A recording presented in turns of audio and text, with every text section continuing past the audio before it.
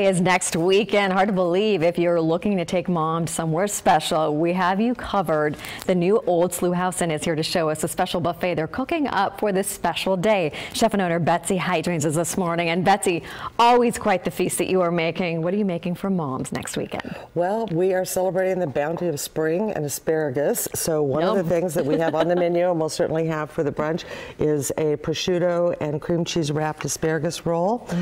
Also, we have our beaten Napoleon salad, which is just amazing. All I'm doing here is this is cream cheese with lemon thyme, regular thyme, and a couple of other herbs that we grow at the slough. We have our own herb garden there. So that's the big deal. It's farm fresh. It literally is. Produce that you pick from the garden that day. Yes, it sure is. And so we're just going to lay some beautiful prosciutto on here. And this doesn't look like the processed stuff there. No, this is just really, really wonderful. And this is so easy and beautiful to make at home. Just lay that prosciutto down like that. Get your pizza cutter out. Get your pizza cutter.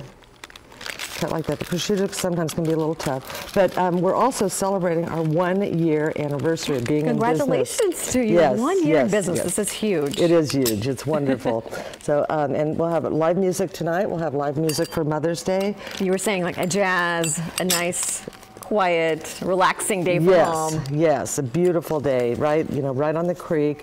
So we're just going to take this, and we're just going to roll that up. That's quite hearty, that asparagus. Oh, isn't it beautiful? This is from Davis Ranch, you know, which is less than a half mile down the road from the restaurant. Oh, yes. So we get this every day from the good folks at Davis Ranch. That's beautiful. And so the buffet for Mother's Day will be very similar to the Easter buffet that we did. And that sold out. Absolutely sold out. Get in quickly. We'll have salmon, we'll have prime rib carving station. Oh, wow. We'll have more breakfast-oriented things for the morning, and then more dinner-oriented things for the later. And that's what, at 10, noon, 2, and 4. Well, you're good. I memerized this one. I'm trying to get in, that's why. Yeah. Okay. So really, that's it. You just wrap it like that and then bake it. How long will that go in the oven? 375 for about 7 minutes. You just want it to puff up a little bit, get a little bit golden brown. Nice.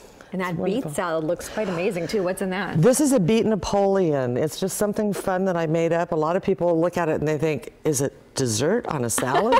It really does look like it's dessert. Goat cheese, Sierra Nevada goat cheese, and we put, again, herbs from the Sloughhouse Herb Garden, the orange segments, candied pistachios, and then we finish it with just a little bit of raspberry balsamic vinegar dressing. Oh, and terrific. It's very, very popular. People love it. And so tell me about this wine. This is the wine from there? This is our wine, our bottled wine.